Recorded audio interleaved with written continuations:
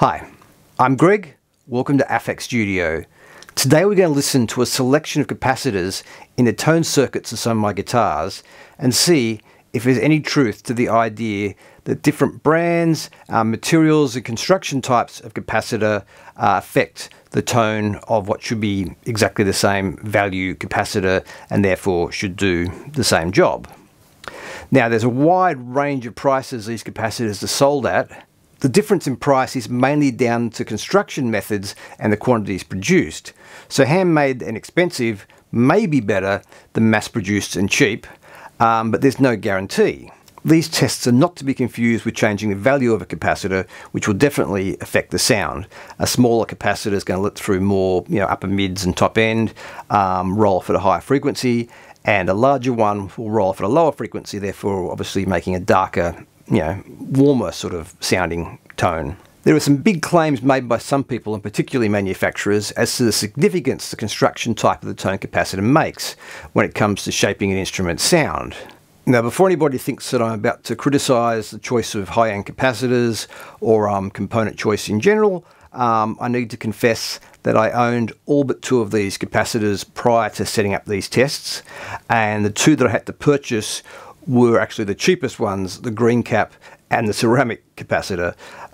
So yeah, these were all mine. Now some of them were in amps that I built, but I had decided to try these capacitors over cheaper options that I could have used.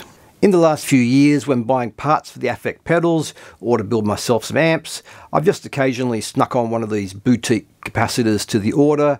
My thought in buying these was if it added even a few % improvement to the sound of the guitar, it was more than worth the money. Compared to the cost of the guitar in the first place, even the most expensive of these capacitors really wasn't very much. But of course I haven't done any real testing, and if you're not making any improvement, then I'm just wasting money. So let's see if I have just bought into the hype and been sold snake oil, or if they really are worth the expense. Now there's a thought. Paper in snake oil capacitors, they should just be the actual pinnacle of guitar tone. I'm going to play you the same capacitors in different guitars in the same order each time, but I'm not going to tell you what you're listening to till later. I'm going to give them numbers, same number each time, so that we're not biased by what we expect should be better or worse. Oh no, that one can't possibly sound good, it's got to be this. And the results may surprise us. There are 16 capacitors, so you might want to write down the ones you like each time so you can keep track. You might find that what you like in one guitar might not be the same with a different one either. Unfortunately, it wasn't possible to use my usual method of reamping the same clip each time for these, and actually had to play the same part over and over and try to be as consistent as I possibly could.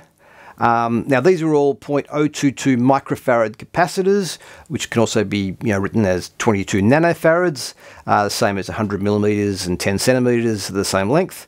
Now these are mainly variations in polyester construction, along with one ceramic and 4 oil-based models. The first clip is my old Tokai Love Rock with Gibson burst bucker pickups into a profile on the Kemper of my Plexi style head and quad. Now guitar without a tone circuit sounds slightly different to the way it sounds with the circuit all the way up, i.e. on 10. These all start with the circuit out, followed by the circuit in, but wide open. Then the tone knob gets rolled down and it stays there, and only the capacitors get changed for each of the clips.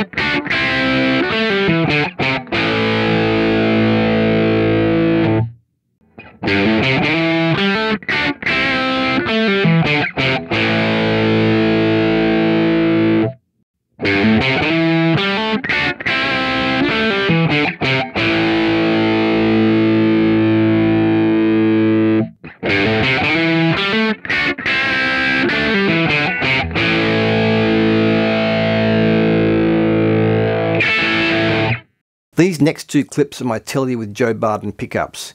You'll notice there's more difference in the sound between having no tone circuit and having it in but on full than you do with the Gibson style pickups, simply because the 250k pots used in a Fender style circuit filter more, top end to ground than the larger 500k ones used in the Gibson circuit. And then I played this into the 68 custom Princeton reverb profile I made in the Kemper.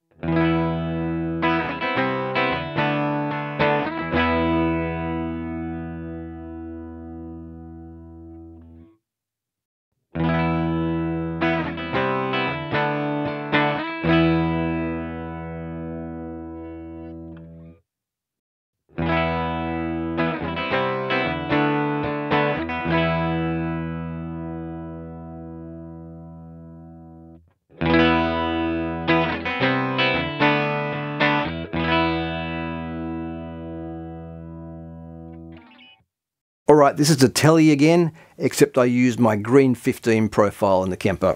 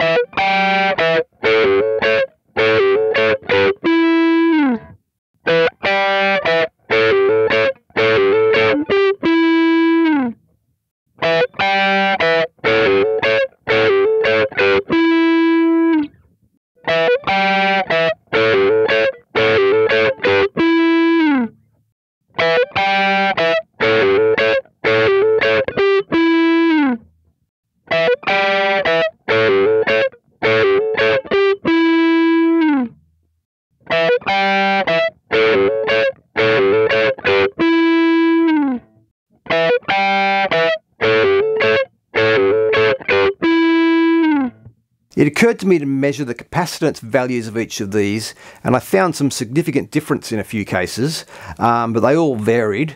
Now, surprisingly, the larger value ones didn't necessarily sound darker, and in a couple of cases, some of the lowest readings were the ones that gave sort of a richer, darker sort of tone. So I don't really know what's going on there, except that obviously the materials do affect the tone more than just at the frequency that they cut off. For this last clip, I'll put up the numbers along with the model capacitor and the reading of that capacitor. They should all read 22 nanofarad. I've used Dora, my Explorer, into a clean 5E3 style Tweed Deluxe with a Celestium Blue speaker.